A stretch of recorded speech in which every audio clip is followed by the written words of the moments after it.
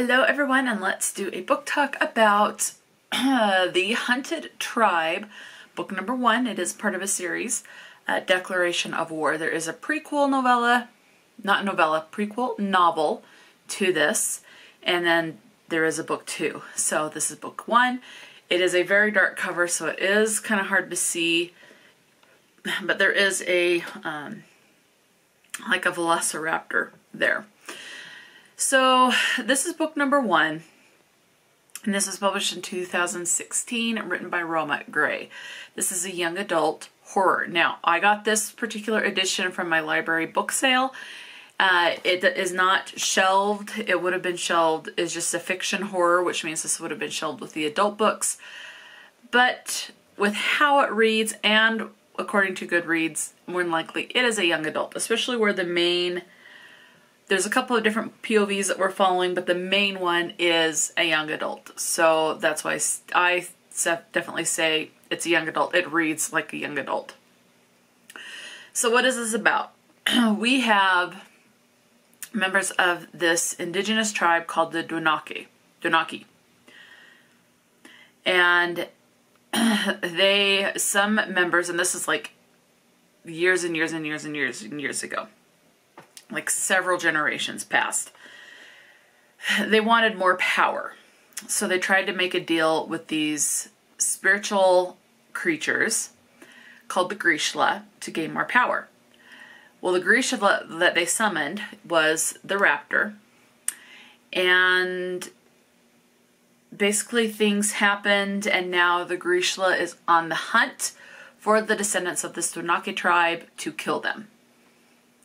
And that's pretty much it. We're following this teenager as he's coming into some magical abilities. We follow points of views from his grandmother as she is going to try to teach him to hone his magical abilities, things like that. So that's pretty much what it is. As far as representation goes, I can tell you have someone that's vegan, and you have obviously those people who are ancestors to this indigenous tribe. Outside of that, it's going to be pretty much up to your imagination.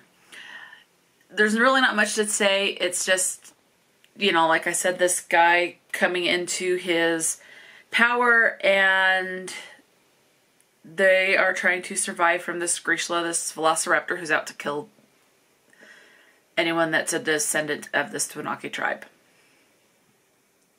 So that's pretty much it. Really not much to say about it. Oh, I thought the battery light was flashing. I was like, wait.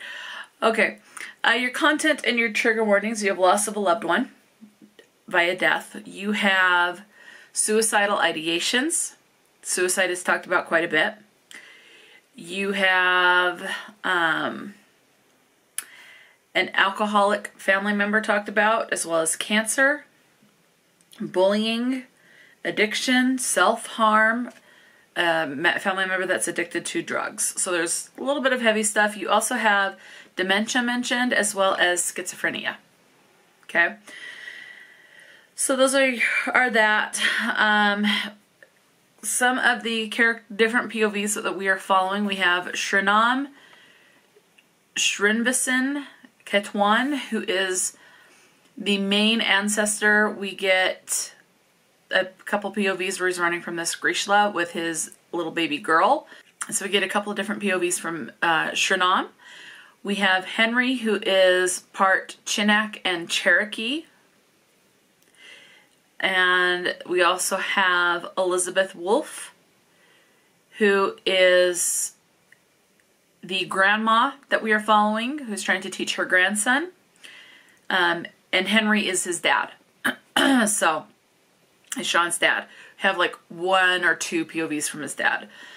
We also get a point of view from Greg Redcrow, who is the tribe leader called the Trebor.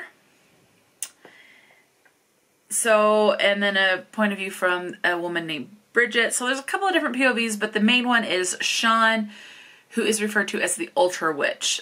And that's one of the other things about this book, is that when the Dwanaki tribe realized they were in trouble with this Grishla, and they couldn't defeat him on their own, they decided to try to breed this Ultra Witch who would be able to defeat the Grishla. And so you're trying to see, is Sean the Ultra Witch? Will he be able to defeat the Grishla, have things come to fruition to where they can now live and banish this Grishla creature forever? So those are the POVs, your content, trigger warnings, representations, and what the book is about. So don't want to say much. Again, it's a horror. This particular edition was 269 pages, and I will say this one does leave off on a cliffhanger.